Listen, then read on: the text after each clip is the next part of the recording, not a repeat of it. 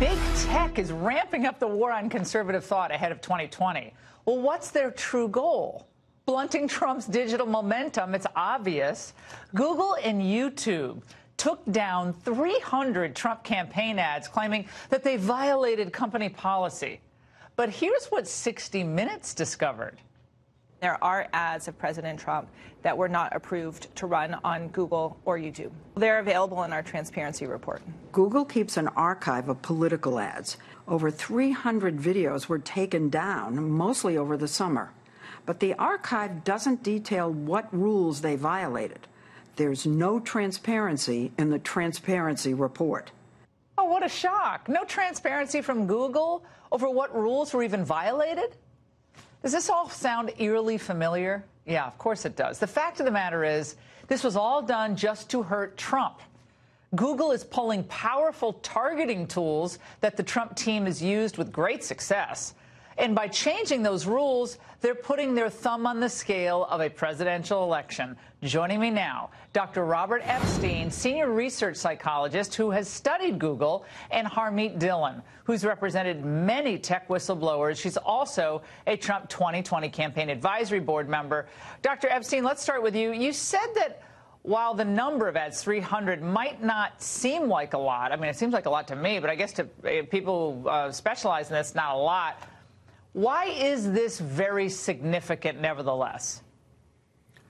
It's extremely significant, Laura, because, first of all, the problem is much larger than you think. It's not just those 300 ads.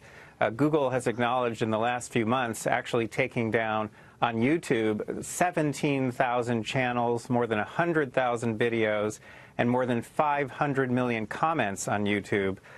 So if you think of the power they have to suppress content, to censor, and with us not knowing what it is they're suppressing, they pose a very serious threat to the free and fair election.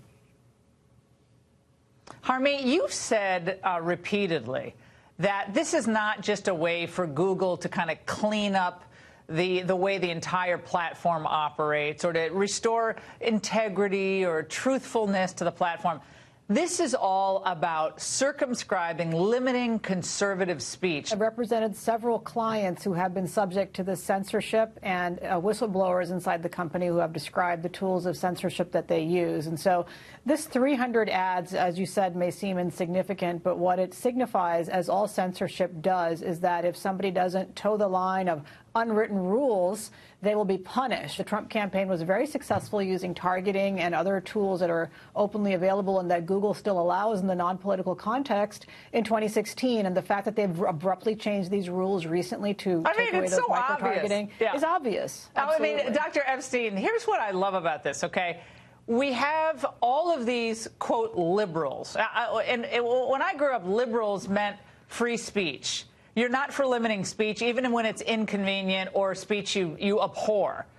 But now we have a lot of so-called liberals who are fine with limiting speech under the guise of oh, we only want truthful ads. I'm certainly not a conservative or a Trump supporter, but I've been speaking out on these issues because I've been doing research on the power that Google and other companies have to shift opinions and votes for more than 6 years now. And the power they have is unbelievable. And generally speaking, there are no limits on what they can do.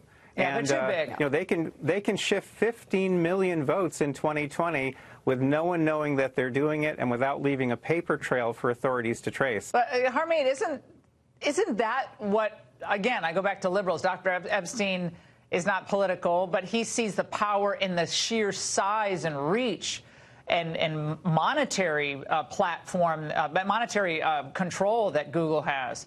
But, I mean, he's right about this, though. Why should a company decide what is true and false when it comes to this type of political speech? When these companies put together control the digital advertising market, there is a monopoly situation, a duopoly situation. The United States Department of Justice really needs to step in and accelerate their efforts here because we will lose our speech. Now, this type of thing is common in China, where Google and probably Facebook are trying to expand their reach. It's not common in America yet, and it should never be allowed here. And so we really need to be vigilant about this, regardless of whose speech is being censored, Laura. Well, you know, I set up monitoring systems in both 2016 and 2018 to see whether there was any political bias in Google search results.